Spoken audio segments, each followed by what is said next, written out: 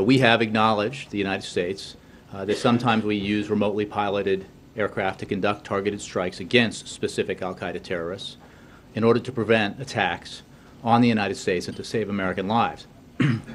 We conduct those strikes because they are necessary to mitigate ongoing actual threats, to stop plots, prevent future attacks, and again, save American lives. These strikes are legal, they are ethical, and they are wise. It's a chilling document.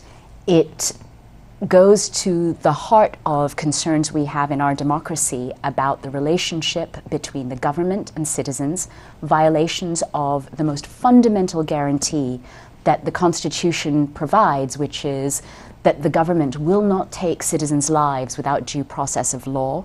As you know, Congress authorized in an authorization of the use of military force,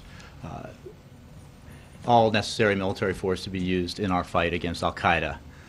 And certainly under that authority, the President acts in the United States' interest to